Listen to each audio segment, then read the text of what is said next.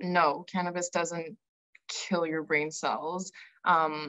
That's a way of stigmatizing not only people who use cannabis, but also this idea of brain health as being the be all end all of what makes somebody thrive and what allows somebody to experience well-being and other things like community, like social bonds that will lead to them leading a full life.